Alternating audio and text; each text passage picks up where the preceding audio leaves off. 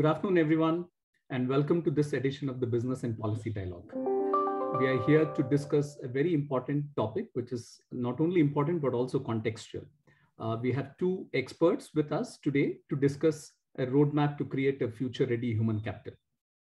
A vibrant human capital is critical to make a mark in the global knowledge economy, and India's demographic dividend will only be a boon when its human capital is in sync with the latest technological transformations and disruptions. In this regard, the role of higher education and skill development institutions must be structured in such a way that the students and the young workforce are prepared for the current and future needs of the global labor market. We have with us this afternoon Shri Navin Mittal, IAS, Commissioner for Collegiate and Technical Education, Government of Telangana. And in conversation with him is Professor Chandrashekar Sripada, Professor of Organizational Behaviour and Executive Director of the Human Capital and Leadership Initiative at the Indian School of Business. Shri Mittal is an officer of the Indian Administrative Service, born on the Telangana cadre, and is a member of the 1996 batch of the IAS. And in his current role as Commissioner for Collegiate and Technical Education, he's led several initiatives, especially during the pandemic, also notably increasing the enrollment in higher education institutions in the state of Telangana. He'll be today sharing his insights on this topic. So Professor Chandrashekar heads the Human Capital and Leadership Initiative at ISB and comes with a very strong background in the industry and is what is a person who very aptly fits the description of a academic, a practitioner and an academic. We have the rules of the dialogue, the framework is fairly simple and straightforward. Professor Chandrashekar will introduce and set the context, invite Mr. Mittal to share his thoughts, engage in a conversation with each other, and then we will open up questions. We'll take questions from the audience towards the end. So those of you in the audience with questions, either now or during the dialogue, please post them on the Q&A window of the Zoom platform, and we'll take it as the time arises. With those words of introduction, I again welcome all of you for joining us this afternoon, and over to you, Professor Chandra at the ISB studios. Thank you. Thank you, Guru. Navinji, welcome. And I've been looking forward to this chat with you as I teach, read and research on the subject of human capital in India as well as other parts of the world. We have been observing sometimes a disappointing gap between what we visualize, idealize and theorize and what happens on the ground. And among the various stakeholders who can perhaps fill the gap are people like you who are at the right helm of affairs, in bringing policy to practice and grounding programs that will really raise the human capital for the future. We don't have to once again know, our audience knows, everyone knows that human capital is distinctly the competitive advantage of nations. And in India, if there was a capital in the world for human capital, it will be India. Because we just are not in numbers, but in skills and in our readiness to be global, with a unique access to English as well as other languages. We seem to be at the front runner of the human capital race, if you like. So if we can just hone our human capital for the future, we probably will be the nation that leads the world in some sense, which has been the aspiration. But that's a journey which has to be marked by what civil servants like you do with states and states' infrastructure and its curriculum and the education system in gearing up it for the future. So mine is partly this dialogue that I was looking forward to is partly an inquiry. It's about knowing what you're doing. It's also partly to be an education. I want to learn as to where is the next agenda, how can we all contribute. And thirdly, it is information to the audience to bring them up to speed about how we are thinking about human capital and how can, as community and responsible citizens, they can even contribute to it. So I think though we don't physically engage with the audience here, I would guess they are our partners here. Yes. And together I would love to have a dialogue where I kind of engage with you in exploring what is happening, what more can happen, and what can we do about it. So to start with, as the Commissioner and the Chief of the Collegiate and Technical Education, in the time you have had, what have you been driving? What are the key programs? Where are you taking the collegiate education? From where to where? If you can give us an overview and an outline of that, then we can talk about it. Thank you, Chandraji. I must say that it's a real pleasure to be here with you, talking about the future-ready workforce which our country desperately needs, I would say, to really reach the position which it deserves in the global front. So I've been in this department for more than 3 years now, and there have been a bunch of things which we have actually done and are in the process of doing also. So some of them I would kind of give you in a brief nutshell. One of the things which we have done is focus a lot on especially the government institutions in the state of Telangana. So we've got about 131 government colleges. And we realized that many of those colleges were having outdated courses and outdated combinations. So we went about kind of looking at completely reorganizing those courses. And we did this process in the academic year of 2018-19. And we brought in modern combinations, for example, computer science as an option in physical sciences, computer applications as an option for BCom, and even in BA we brought in more modern combinations. And the net result of that is that we saw almost like a 42% growth in our admissions in one single year. We also brought in 42% in one single year. And we also brought in English medium actually into our colleges, because though we would want our students to study in the local language or mother tongue, but the social aspirations are very different. I mean, the parents as well as the students, they want to study in a language which helps them integrate into the market economy much more. And we carried on this process so much so that this year we have got a cumulative increase of about 61% over the corresponding figures. And this trend is going on. The second thing which we did is we brought in a lot of flexibility in our combination. You know, NEP talks about flexibility in courses and curriculum. And we actually did that in the academic year 2019-20 for our government colleges.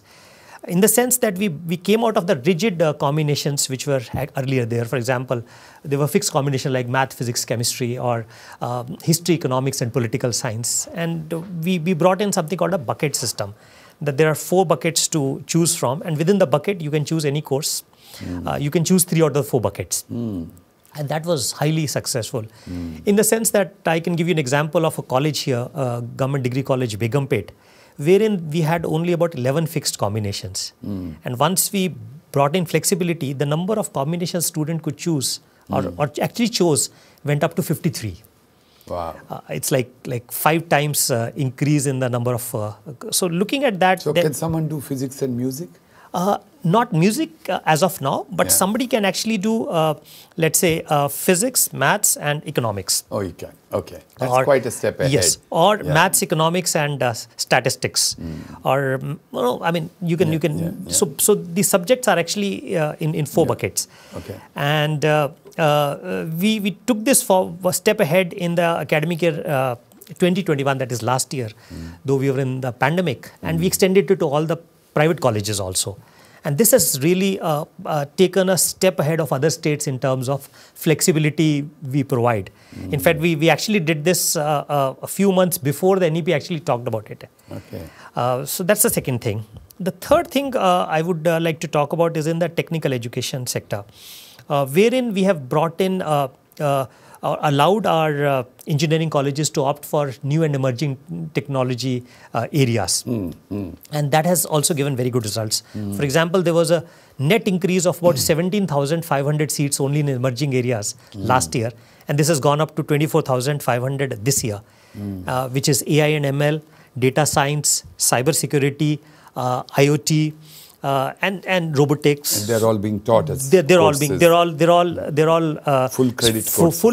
They are all actually programs. So you can actually do a BTech in computer science and engineering with AI and ML, wonderful. or BTech in computer science and engineering, let's say IoT or cybersecurity or data science. And we saw that almost we have a success rate of about 90% in filling up these seats. Last year as well as this year. So that is really moving us into the direction of new and emerging technologies. Another important thing which we have done is we've brought in a lot of the employability management and life skills, which were actually not credit courses earlier, which were actually left to the colleges to give us an add-on for the students to improve their employability in the campus. We brought in some of these courses into the core of the curriculum as credit courses, and this was done in the collegiate education in the year 2019, as well as to great extent even in the engineering education based on the new model curriculum of the AICT. And we feel that this is something which really needs to be kind of taken further forward, because we've got some very good success in that. The interest which the students are taking now in some of these skills is much higher than when they were optional. Obviously. Yeah. I can also talk about some of the technology integration which we have done, especially in the way the teaching happens during COVID. I mean, we forced, like any other state, to actually go online.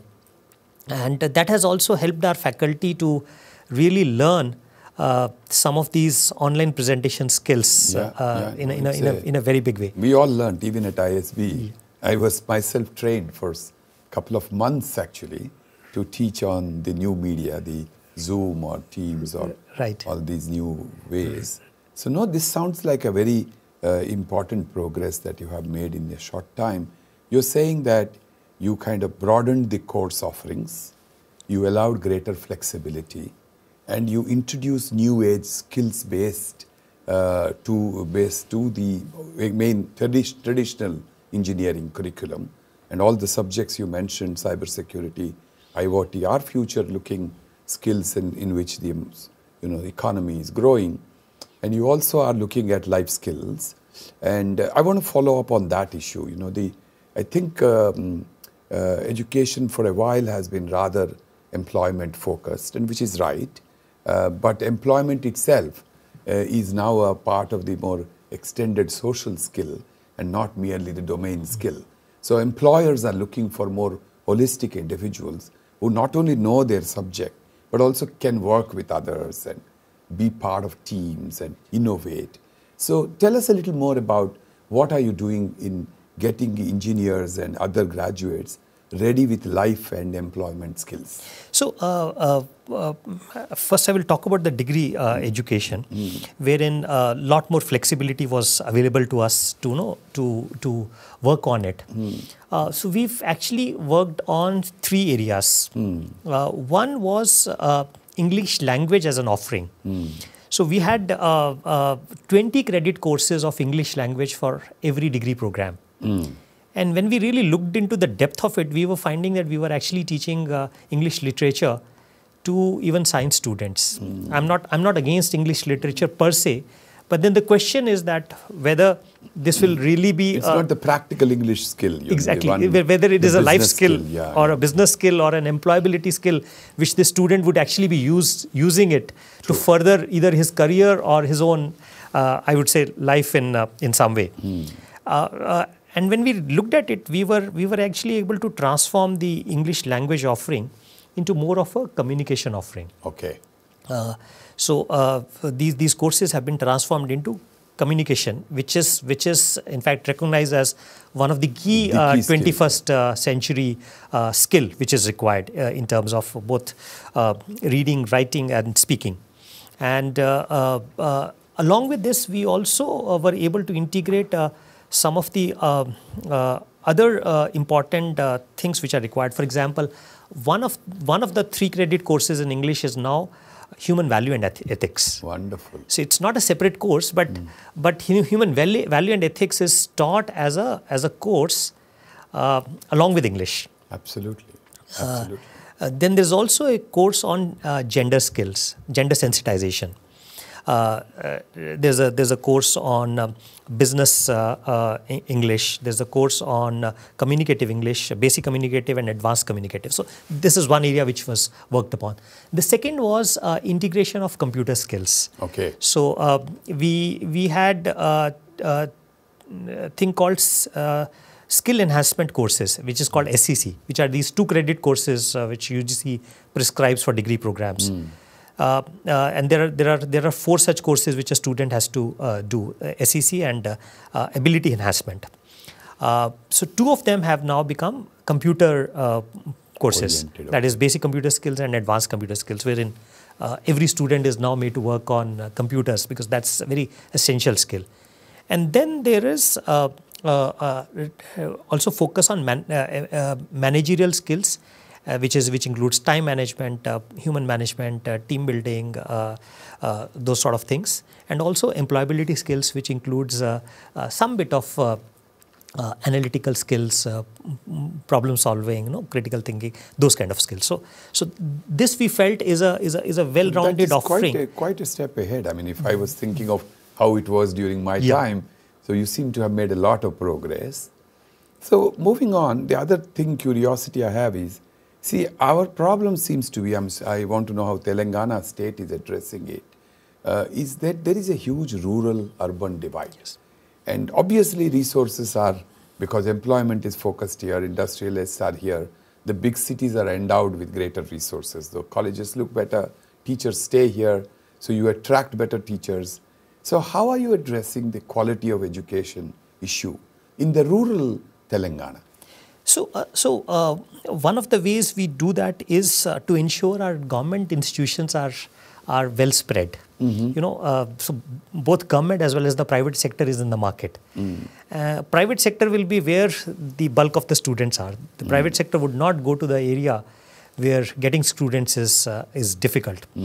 So one of the prime objectives of government is to ensure equity as well as inclusivity, in the sense that the institutions should be well spread. And I can tell you that these 131 government colleges which we have are very well spread across the state. In fact, some of them are in the midst of tribal areas. For example, there is a college which is located in Amrabad, which is the tiger reserve on way to Shri. It's right in the midst of the forest. And provides access to the students where no other institutions is available. So that is one. That is the location of it. 2 is, I fully agree with you that teachers would not want to go there. So we also have this problem in the sense, we do have a lot of vacancies of teachers, and most of our regular as well as contractual teachers who are there, they would prefer to be closer to the cities. And we are in the process of ensuring that we go in for a round of recruitment. There are some technical issues pertaining to the bifurcation of the state, which have been more or less sorted out, and we expect to go in for recruitment very shortly. But till that is done, we have engaged guest lecturers in a big way. And in fact, we have last year and year before last, we have ensured that every single college in the state has every single required faculty. So I can confidently tell you that every single college... That is quite an accomplishment. Every single college in our state has 100% required faculty, both last academic year and year before, and the same we are ensuring this year also. Either as a regular lecturer, lecturer, or as a contractual lecturer, or as a guest lecturer. Okay. So you have, where you can't get regularly people, you are at least moving the guest lecturers. And even for engaging guest lecturers, we ensure that we take the qualified ones. So the first preference goes to a PhD personnel. Yes. If you have a PhD available, we take. If PhD is not available, we go in for NET or SLET, which is the National Eligibility Test or the State Level Eligibility Test, qualified person. And if that is not available, then only we go for a basic master's. So that ensures at least academically they are qualified, And we also, our methodology of selection is also through a demo lecture. So we have a committee which actually see how the teacher is teaching. So if you have, let's say, 2 PhD persons coming, then the person who can teach better is actually selected. And this is all kind of, I would say, decentralized down to the district level. How is the spread of those 100+ colleges that you talked about? You know, one of the classic images through which we all grown up is that, oh, look at Lal Bahadur Shastri, he had to cross 2 rivers to go to a college. All the big people of this country seem to have traveled a lot just to be able to go to a college or a school.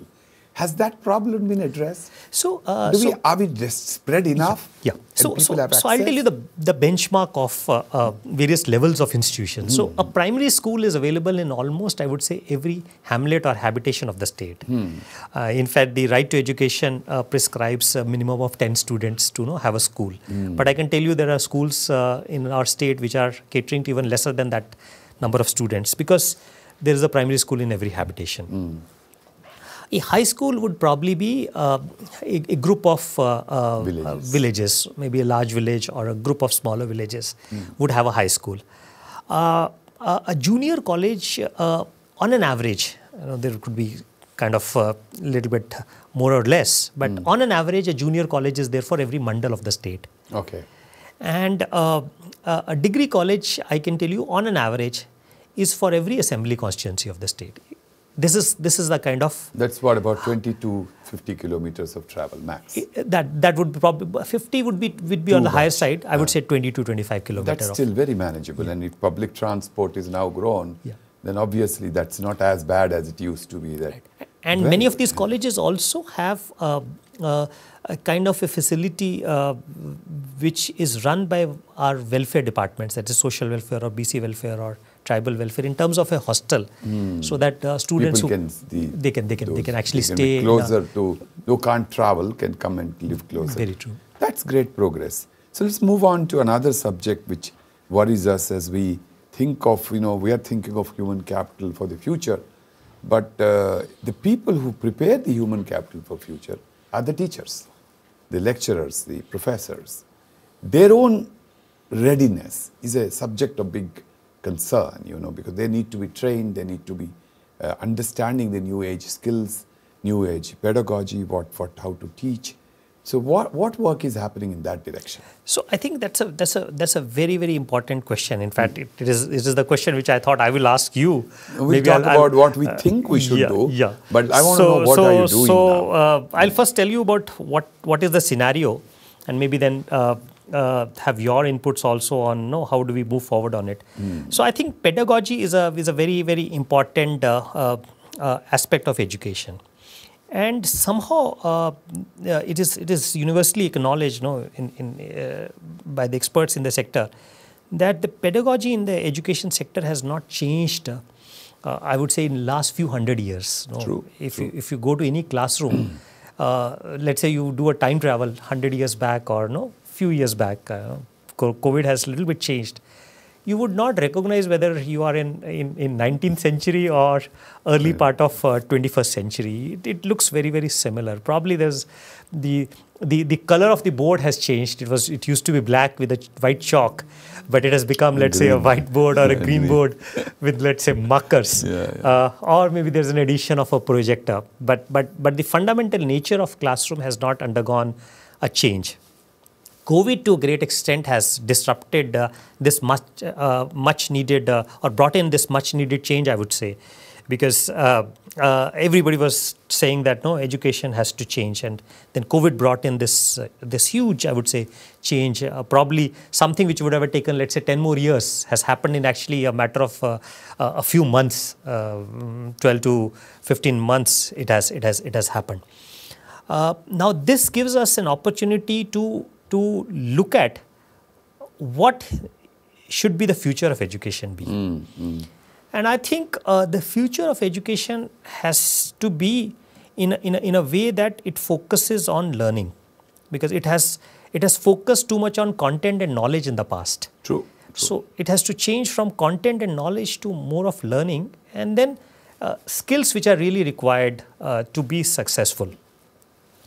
And for that to happen, I think the nature of the classroom also has to undergo change.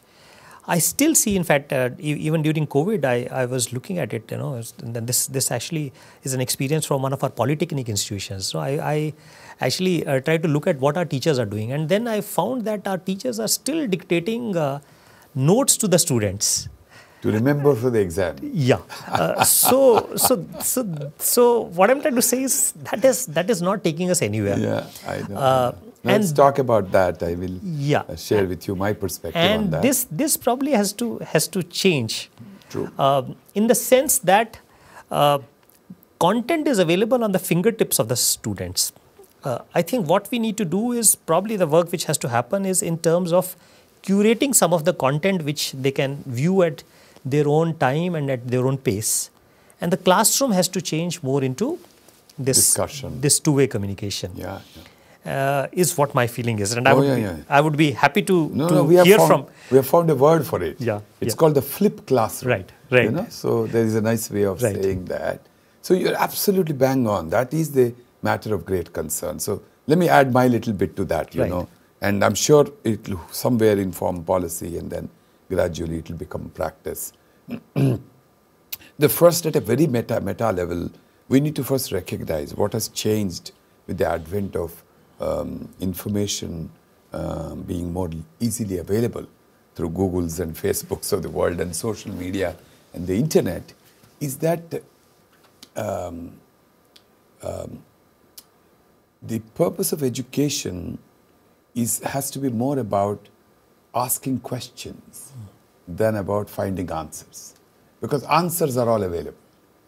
Whatever answer you want, so the notes that teacher was dictating, by the way, is available almost for free on the internet. So if you just get the right kind of internet access, students need more searching skills than knowing skills. So we should, if we believe that change, first we have to understand that change. What is informing the new pedagogy is the first realization that learning is not about information gathering. It's about what to do with the information. It's about converting the information into useful action that causes some change in the life and society. If that happens, the next big thing that happens in the mindset and the skill set of a teacher is to become more what I call student-centric or learner-centric than teacher-centric. So we say that we are, for example, at ISB, when I go to a class, I don't see myself as what I call a sage on the stage who's giving a lecture, but I see myself as a guide on the side, somebody who's facilitating the learning of an already, ready student who just needs a little bit of facilitation to make the next steps. So the third issue is to move learning, exactly the point you said, learning content to learning to learn. Because all learning has an expiry date. But learning to learn has no expiry date. And it is lifelong learning that will continue. And in the ability to create a condition where students will be curious, inquisitive, and have a desire to learn is the job of the new age teacher. How do you do that? You do that by blending action into learning.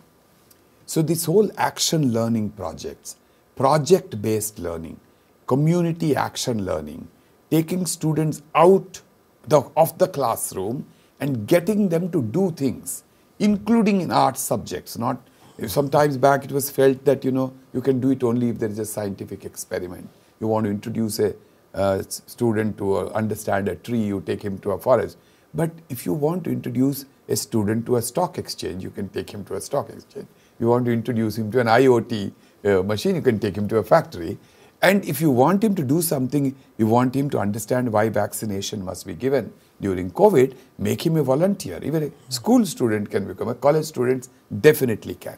So if we can somehow make almost half of learning into action-based projects, which bring students with the reality outside the classroom, with society, with community, with jobs, with factories, and increase more internship opportunities, apprentices, then that much needed collaboration of classroom with the real world will happen.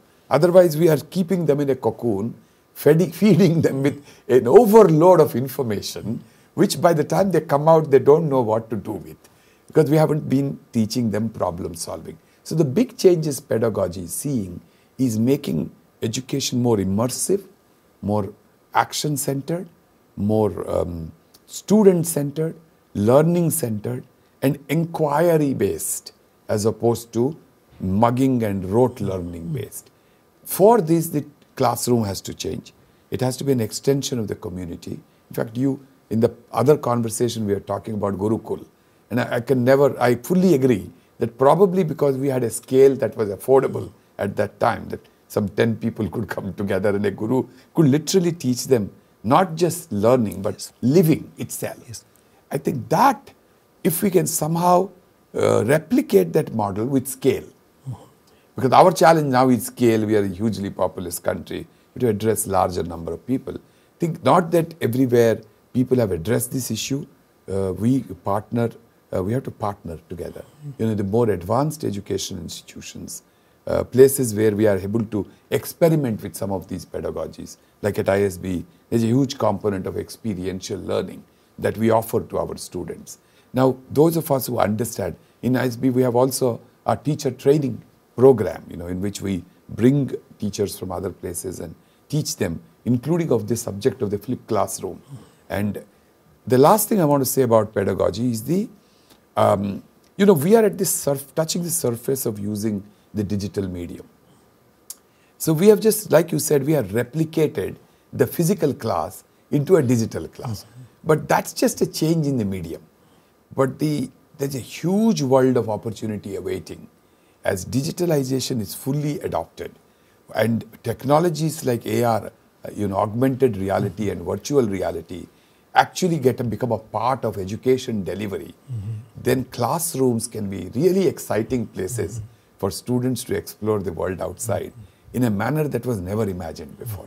Students can see 3D dimensional pictures and videos of things that you can see, and affordably, because the technology is rapidly getting, affordable and commercializable. So these are 3-4 things, student-centric learning, action-centric learning, inquiry-based learning, community-oriented learning, life skills learning, and flipped classrooms, and use of digital media, not as just a replication of the physical media, but a model change literally in terms of how students learn. I think this will inform the pedagogy of the future. Right. And we have to train our teachers for that. Right. So this actually brings me to my next the follow-up on what you've just talked about is about we've talked about the methodology of teaching, or methodology for inducing learning. But what are the skills which you think are going to be important going forward? As I was also mentioning, we have actually focused too much on content, that is content and knowledge, and not really on the skills which are really required to do well. And to do well could be either at the workplace or on the personal front. True. So, what in your view are the critical skills which we really need to inculcate going forward? I would recommend we step back for a minute and ask the question, why the skills? Then it'll tell us what skills. Right. So based on what I've read, learned, and what we are seeing happening in the more advanced areas where people have evolved their education systems to a higher level, it looks that it makes sense to address skills in 3 areas. One is in the area of work, another is in the area of life, and the third, a much neglected area of citizenship. I would call it citizenship. You can call it community, society, etc. But belonging to with a collective civic sense to belong to a society, with a responsibility to build it to its next future. Now, for various reasons, historically the way we have come out of being a colony and poverty and trying to get some employment around our millions of people, our education has been highly employment oriented. even that has not been a very successful journey, but we have made quite a lot of, in fact, the kind of examples you did fills me with pride that we now have a state where there is a course possible to do AI/ML formally in a rural town college, which is an amazing progress. Having said that, these are still partial answers to the building of the holistic person that we want to build for the future. The society in future needs people to be ready for work-related skills, which increasingly will include a whole lot of digital literacy, because a lot of work will get done through it. So therefore, the kind of skills that you talked about, currently AI/ML, or tomorrow whatever next comes, currently IoT, currently 4D, 3D printing, etc. So all the new things that are happening in technology. Basically, the advances in computer sciences and robotics, if you like.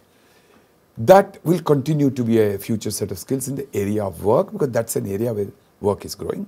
Other liberal arts-based skills also, in terms of in economics, in social sciences, all that will also grow. But I want to focus more on life skills, and I want to focus more on civic skills. On life skills, clearly the biggest need is critical thinking. Critical thinking, analytical skills, problem solving are three important things, and especially in this country, where a huge, unfortunate combination of a very hierarchical society that doesn't even allow people to ask questions and keeps the teacher like a boss, who's kind of ruling, and you have to just sort of guess. The best student is one who guesses what the teacher wants to hear. And the teacher keeps on asking, so do you know, till you get the right answer. The teacher keeps on prodding you. And what is the right answer? The right answer is what the teacher thinks is the right answer. This is a sure way of not building an innovative society. Our young people have to be taught to ask questions. Okay, so that is a big change, literally a paradigm shift, if you like. So I would call critical thinking, analytical skills, and problem solving as the top of the life skills. The next set of skills would be about more in terms of working in teams, working collaboratively, working with others. So the whole band of skills called interpersonal skills, where people are able to be with each other, because nothing meaningful in the world can be done alone. Right. So you need to understand that we kind of can work in communities. So interpersonal skills, and companies are woefully missing them, and they are looking for higher education to supply a talent pipeline which is ready with more interpersonal awareness and interpersonal skills. And finally, let's move to the whole issue of civic skills. I think this is one area, not just India, the whole world is guilty of not preparing more responsible global citizens. Today there are just a number of problems that is impacting the world, climate-related problems. This sheer awareness of a college student about, as I said, why should there be a recycling? What does plastic do? What's the way to manage garbage and the addressal systems? How to handle city planning? How to look at plantation and greenery? What is a circular economy? How do I create a more frugal economy and save the resources of the world? I think these cannot be the preserve of a few elite who understand this and discuss in Glasgow. They have to be common man's information. He has to be a part of that awareness and that urge to contribute to that. And Earth can't be protected by governments, civil servants and professors. They have to be protected by the average citizen. So we need to kind of build that skills. Let's take issues like growing intolerance in the world, inability to live in inclusive ways, build more equity and fairness and justice, gender sensitivity and tolerance, ability to include the people with physical and other challenges into the mainstream, religious tolerance. These are things which have to be taught literally, because we seem to have lost them. And there is growing narrowness in education. Education itself is sometimes being used to promote such sectarian and narrow thoughts and orthodoxies, so that in the advanced countries, I mean, a simple thing, logical thing like that there is a COVID and we need to take a vaccine, the 30% people in Europe who don't want to take a vaccine. Now, what explains this? I would consider it a failure of education.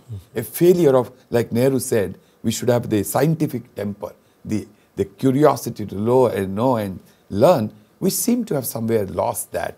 And it's a pity that education is actually getting used for the opposite purposes of building orthodoxies as opposed to a more secular and more open, debated society. That is the kind of citizenship behaviors. The last thing I'll say, particularly for India, which I'm very concerned, not as a professor but as a citizen, is that it beats me to know why so many educated people wouldn't drive in the lane of a traffic. Why would they throw a Coke can on the road? I mean, that India will be a great economic superpower. Perhaps I have less doubt. But would India be a cultural powerhouse? Will it be a civic society? Will it be a civilized world? Will people respect each other? Will we know how to live with each other more responsibly? I guess that is a bigger challenge. So culture is not in the sense of a reactionary sense of we had Khajuraho, we had dance. Culture in the sense of how do we stay cultured with each other, I guess has to be a part of curriculum. We have to catch the youngsters at the time of their education and build a responsible civic sense in all of them. So if you combine these three, work skills are easy to predict, difficult to implement, but it is possible because industry will lead that front because they need people. So they'll tell you what skills they want. But we have to step back as policy makers and make more proactive stances on life skills and on civic and citizenship skills. Those are my I would say very, very rightly put by you. And I mean, going forward, I think because right now the focus of both parents as well as students is actually only on employability skills. And I entirely agree with you that we have to actually integrate both life skills and civic skills. And employability itself is suffering because of that. I agree. Employability doesn't exist in vacuum. Companies exist in society.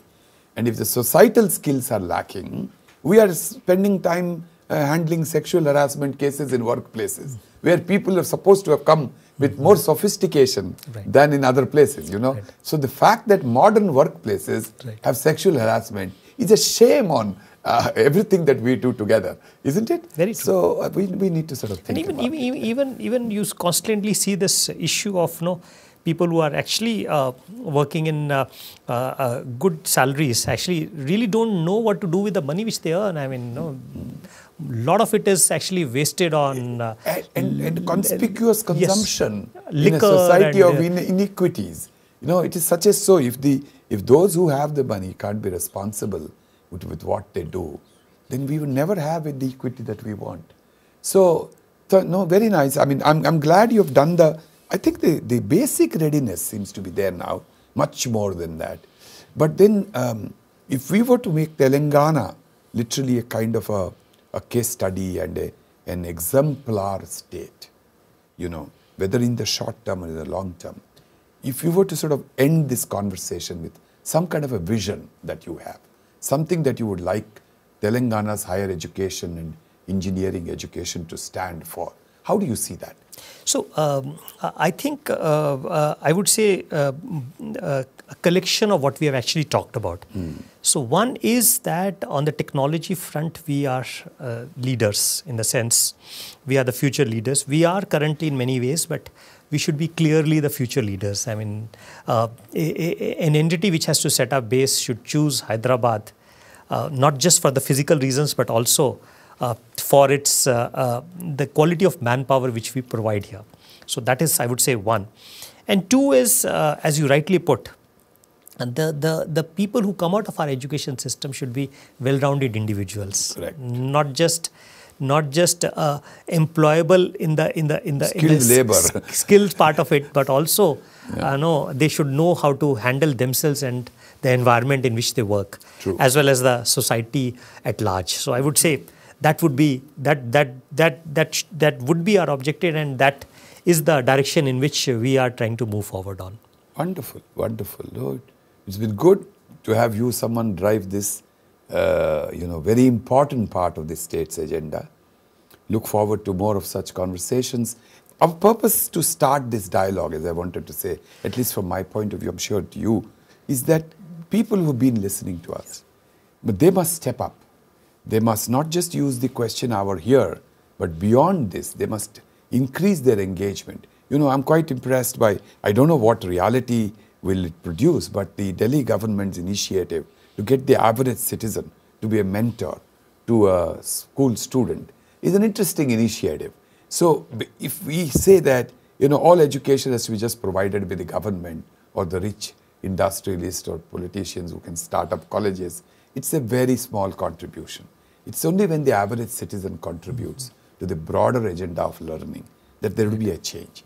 So I want to also use this dialogue to kind of leave with our thoughts with the audience that we should see that they engage, they contribute, and prod you to do the next best thing. And you probably work with us in education to do more joint research, more joint programs to sort of move the next orbit. Sure. Human capital is our biggest asset. We can't make it future ready. Pity. I agree with you. I fully agree with you. Thank you. Thank you then. I think there's some questions. Guru is around here and I'm sure he would lead us to the next steps. We're going to have Sridhar take the questions, Chandra. Okay, sure. Sridhar? Yeah. Have we done enough on time, exceeded? No, we are bang on time. Yeah. Bang on time? Good. Seems to be good. Yeah. Yeah. So just to start the questions from the audience, one Mr. Shamik De is mentioning, it is remarkable to hear from Commissioner Mittal how he innovated to improve admission rates of government and technical education institutions. One wonders how placements of candidates would have fared after, particularly for the new technical courses students. That is for Mittal and for Professor, if Professor can take us through the ISB journey in managing quality education through and after a pandemic. Thank you. This is from Shamik De. Shamik, I think it's a very good question which you asked, because I talked about the inputs, but what is the outcome of that? Not just the numbers, but in terms of placement. So I can tell you about some experience which we have in our degree colleges, where we introduced the new course combinations in the year 2018 era, and first batch just came out. And we see a marked improvement in the employability of those students. There are a few reasons for that. One is, most of the students have actually got extremely good computer skills, because many of them have taken, I would say 80% of our students now are taking computer science as a combination in BSc Physical Sciences. 100% of our students have computer applications as a combination in BCom. And about 20% plus have in BA, but they also study basic and advanced computer skills as a compulsory course combination. And when we talk to our faculty members and our principals, and across the board, the answer is that there's a marked increase in the employability of the students and the placements. But the new technology, once they were introduced last year, so technical or engineering education is a 4-year curriculum. So we expect the first batch to come sometime around 2024 is when the batch would come out. But for the students who are already there, we are offering them two things. One is they can either have a minor combination or they can have a specialization combination. In the sense, minor is something which is more horizontal program. For example, if I'm doing a BTech in mechanical engineering, I can do actually a minor in computer science and engineering, which then adds on to what I'm studying. Specialization is more vertical or a deeper combination. In the sense, if I'm doing, let's say, a BTech in mechanical engineering, I can do a specialization in robotics. And this is something which we have permitted to the current third-year students. So if they do a 20 credits extra in a horizontal subject, they can have a minor, or if they do 20 extra credits in a vertical subject, they can have a specialization. And I think this would be giving us pretty good results in the coming years. Interesting. So you're focused on building the relevance, if you like, Good, but Sridhar, you were saying something else?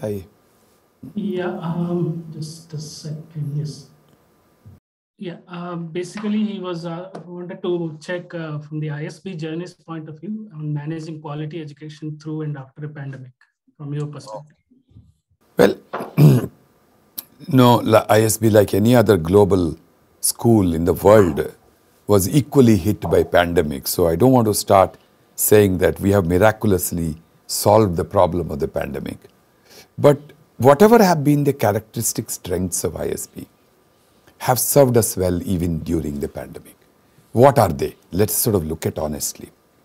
I think the first credit and the first contribution that ISB gets to be a global school is actually the quality of students who come to us. They are really the engines of our success, honestly, because we get some of the best students. Luckily, because of over time, the quality of education and the reputation that has been built, we get Ivy League students. And in fact, in the pandemic year, since people of India didn't want to go to the US and other countries, the admissions cutoffs in ISB exceeded those of Harvard and others, in the sense that the same students who had gone there is now here, in the sense. So obviously we get high quality students who contribute to, and during the pandemic, they showed both resilience, adaptability, and they took to digital education. Although like everyone else, they had their own anxieties, but they took to it almost as, and also being digital natives of the new generation, they could do it far easily. And I think that contributed literally 1/3 of the success of ISB to kind of sail through. And that resilience we saw so much more that actually our admission rates and the pressure on admission, the number of applicants, everything has significantly increased.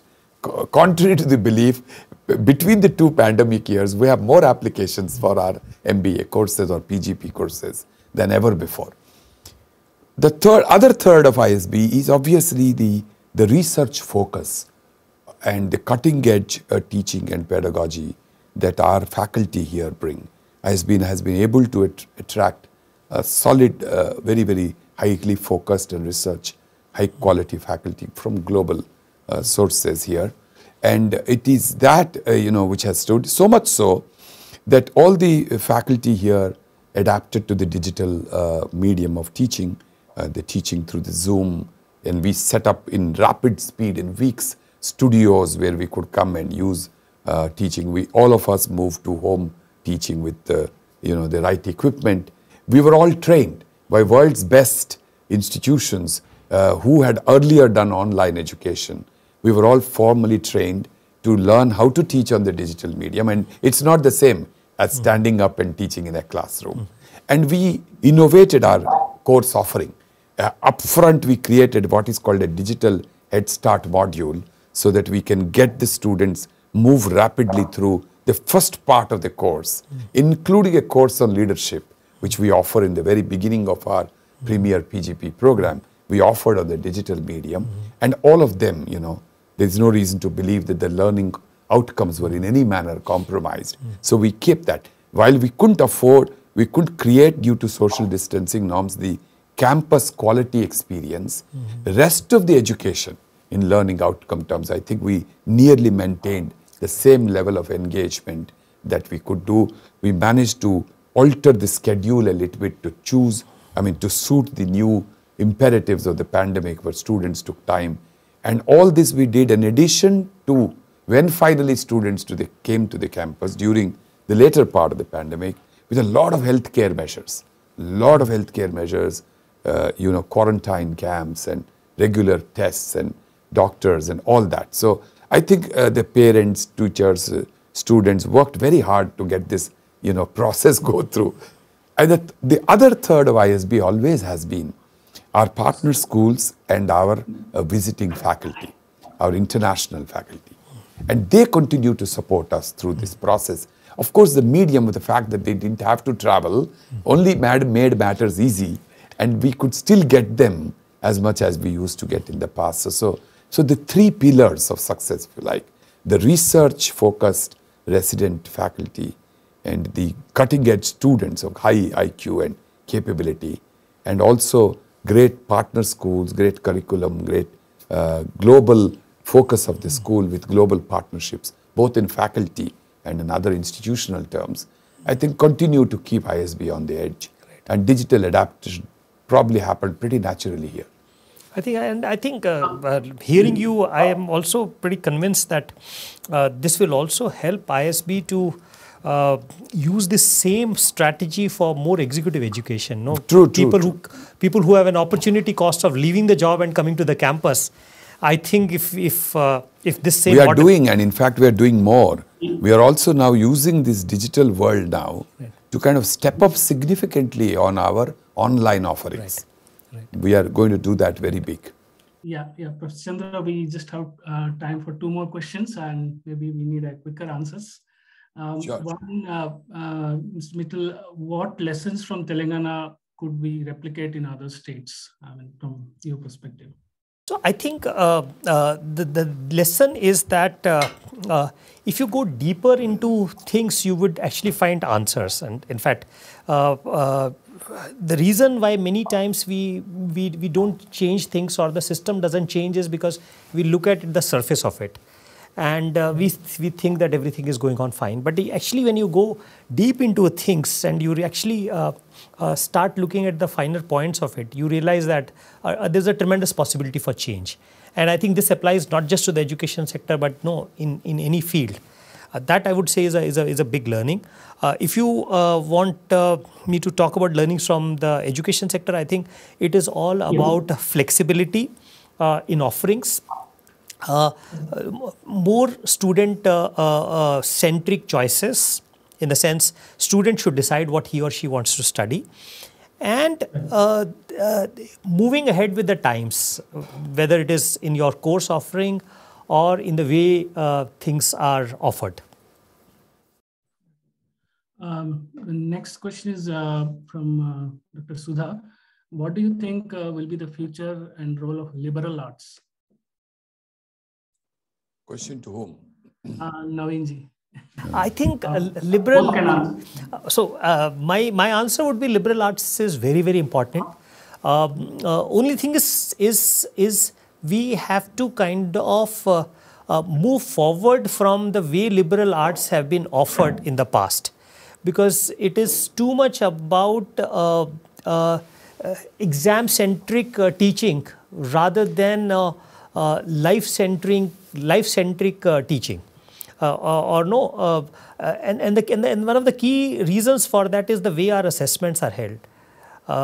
So a lot of our teaching is actually to pass exams, and I don't think that will take us anywhere. You can call it liberal arts, you can call it humanities, you can call it arts or whatever. But if you have to really experience the benefit of it, then you have to move into making people think and then contribute in whatever way possible to as Chandra ji said, to life of their own, or to society, or to the workplaces. If we can do that, I think we will be really experiencing the power of liberal arts. Correct. Absolutely. Good. One more last question, probably. Do we have a model to offer skilling at scale to make a positive impact on India's advantage in demographic dividend? So the short answer for that is that technology is making it possible. So gone are the days when people had to physically come to a place and then learn those skills. Today, with the help of technology, you can offer something at scale. I mean, Chandraji talked about augmented reality, virtual reality. So you can do things with virtual labs. You don't even have to have a costly equipment at a fraction of it. And once you develop it, I mean, it is available. It is available. Then the incremental cost of reaching to the next person is zero. And when you are doing it physically, I mean, you have to suppose I have to give that offering, let's say in Hyderabad and let's say in Bangalore. You have to actually replicate the same setup. But once you do it digitally, you can reach out anywhere in the country. Yeah. So technology is the driver for offering skills at scale. Absolutely. The only thing that will round it up is if we can also step up internships, apprentices in industry-based learning. Yes. That would be that will bring really, it will complete the journey. So otherwise it's staying, even if digitally, it'll stay at the level of learning and not go to application. No, I agree with you. I agree with you. Yeah. So we just have time for this only. There are many more questions, but I'm afraid we can't take it. Just have a minute for Guru to conclude. Thank you. Thank you. I just want to just make this remark that we've had close to 500 participants logging onto this dialogue.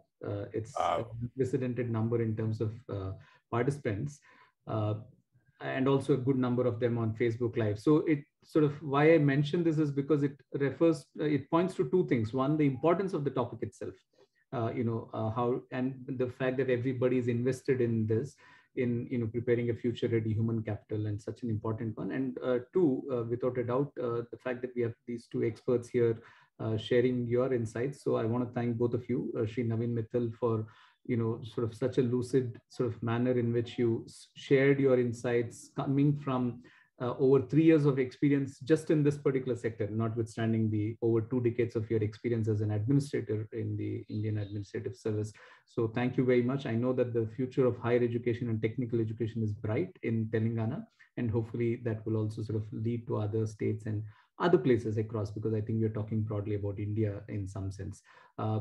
Chandra, thank you very much for, as always, for leading the discussion in the manner that's very unique to you, and for bringing out the best in, I particularly like the way you started off saying you don't see yourself as a sage on stage, but as a guide on the side. I'll remember that. I think there are many such things that we all have benefited from. I want to thank the ISB Studios team led by Ajay, and all our colleagues at the External Relations team, and Mr. Mittal, to your department, and large number of colleagues of yours are on the call as well, on the dialogue as well. Thank you very much, and hope to continue this engagement. And Mr. Mittal, we hope to continue to work with you. We are in Telangana. Anything that ISB can do to support, please do let us know. We'll be very happy. And it's we look forward to sort of staying connected in this sense. Thank you very much. Thank you, Gurgan. Thank you, Chandraji. Great to meet you.